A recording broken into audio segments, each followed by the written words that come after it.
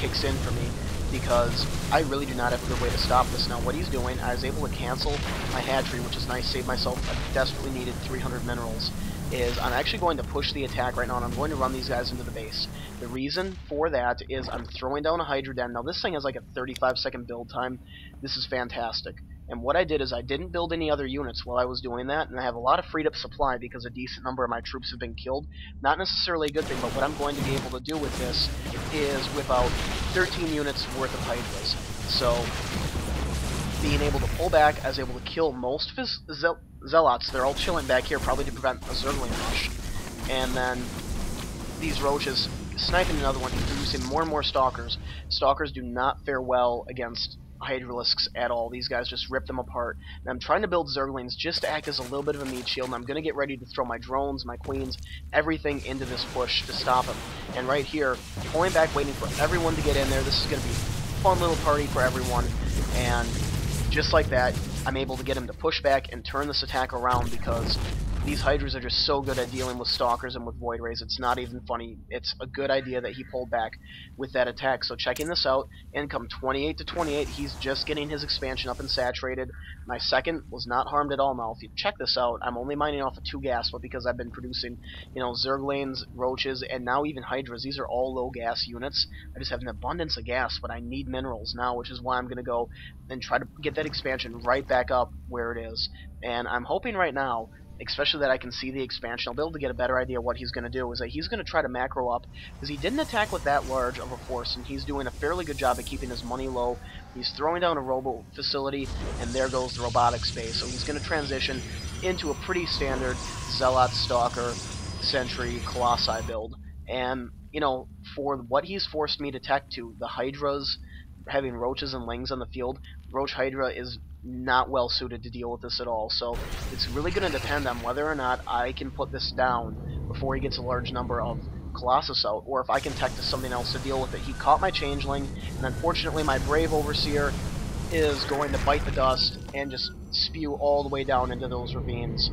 You silly Void Rays. 5 kills, and the rest of you guys have nothing. Noobs. And he's starting to soar ahead of me as far as Harvesters are concerned, but now that this base, if I can get this one up and running, again, that's going to be key. We check out the Army tab right now on the supply block, but our food count is very even. The amount of resources that we've spent are even. Right now, not having Colossi out in the field, I could maybe push out and do a lot of serious damage against him, but there goes that. He's got Thermal Lance up and running. Chrono Boost, he's sitting on a lot of energy, but I can't really say that aside from Chrono Boosting this, maybe a Forge doing some upgrades would be good, but he just really doesn't have any money. He's doing a good job at stopping, keeping that down. Now, what I did with a lot of my workers is, again, migrating my workers, trying to put them at the most efficient place they can be. So right now I know I need to resaturate. If you take a look, I've got the rally point for all of these places set over here, because I've got a healthy number of workers. I could use about another 5 more on this expansion. For anyone watching this video, I would not recommend learning the best macro skills from me. It's something I'm still trying to get good at, but for the way this game is playing out, I think I'm doing about what I can between building drones and building military units. And the reason why I'm suffering so much on my dronage is an initial attack hurt me to the point where I need to be building military units, sometimes at the expense of my income. Now he's pushing out right here with 1 Colossi. These 2 Colossi, there's, a lot of them that are going to be done very, very soon. Chrono Boosting that, and I need to pull these drones away. I cannot make the same mistake. There we go, you see, I learned my lesson from the first time. What I'm going to try to do is get the Zerglings, get everyone in there, just turn this into one massive party. Void Rays just focusing down everything. Second Colossi, reinforcing from the back. The Roaches up front doing a good job at taking all of that. And what the Hydras need to do is they need to start focusing down these Void Rays. Now that Colossi is down, these Roaches are far safer. Again, just thermal lancing everyone. I'm trying to move forward, and then if I can focus down this Colossi, that'll be a beautiful pickup, because these guys are just so damn expensive, and they take forever to build. So there we go, Roaches with their 4 range, proving invaluable. I'm not going to press the attack, just because I may be able to get in there and do some damage, but at the same token, he could come out on top. I need to be able to reinforce. Now, what I'm doing right here, and I didn't show you guys this, threw down an infestation pit. It's not even something I really intend to do or use, but I'm taking this from lair to hive level. And the idea is, if he's going to commit to this build right here, which it appears that he is, And those Colossi are just so expensive. I love the fact that they cost a lot of money to build. He's going to be trying to take down his gold because he knows that he needs to match my gold with an expansion, getting up here with more workers, and trying to, I'm keeping relatively even with him on the harvester count, which is good. I guess that's something that he could have done way better on. A few more, better income on his part, better management of his probes definitely would have won him this game. But what I will be doing is I'll be teching up to Ultralisks, and I also have an Evolution Chamber going down. And it would have been nice if I would have been doing ground level upgrades beforehand, but again, this is just one of the games where it's incredibly difficult to maintain all the things at once. I'm a diamond level player by no means claim greatness. Now right now he's pushing out, he's got a healthy number of Colossus in there, but again, he just does not have the fodder in the front to really help support that, because they're going to be able to be pushed back. And how many of these Colossi am I going to be able to pick up? Moves to the high ground, beautiful play right there. And again, just not having the proper meat shields in front, these Colossi can actually go down very quickly. And no upgrades on his part. There's definitely mistakes. Neither of us playing pro level right now. Neither MLG as far as this goes. But as long as I can keep this expansion up and running, I have a fairly well-established position in the game. Our harvester count is close enough where it's not going to be a huge discrepancy. 5 is a little bit of a difference in that part, but the fact that I'm mining off the gold, he's just now getting his gold up and running. And if I would have known that he only had that, I definitely would have pushed out.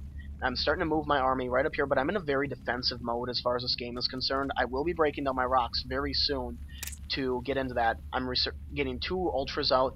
I have their chitinous plating on the way, and I'll be throwing down a level 1 attack just because it benefits them so good, especially when it comes to these armored units. If I can get Colossi up here to attack, not Colossi, if I can get ultras up here to attack the Colossus, it's going to be GG for those guys. They're really not going to stand a chance of my creep continuing to spread this wherever I go. And would have been nice if I could have been on this a little bit quicker, but definitely benefits the army as far as that end of it goes. Let's go back to the income tab, and I promised you guys I'd break down these rocks, but I'm really not quite sure when I'm going to be getting on that.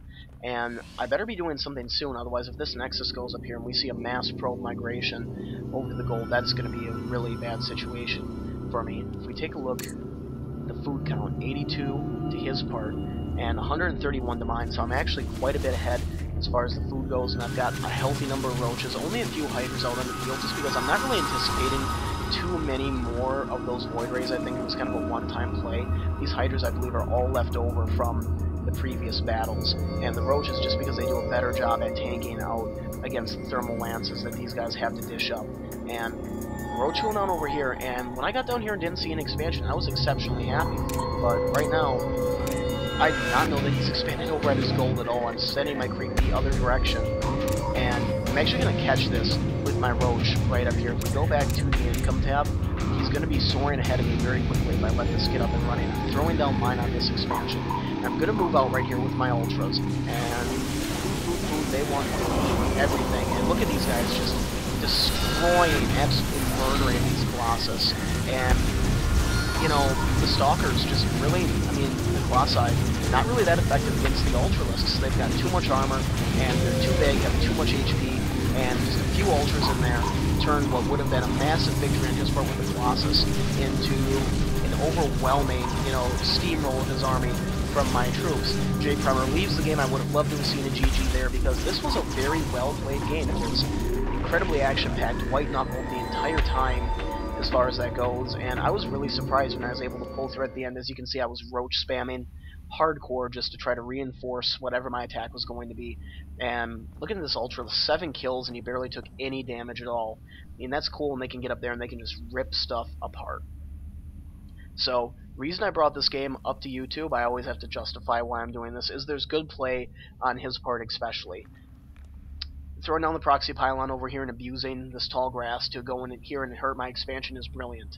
Would have been nice to see a little bit more of an aggressive play on his part, but I really felt that he thought he was in control for the most part of the game.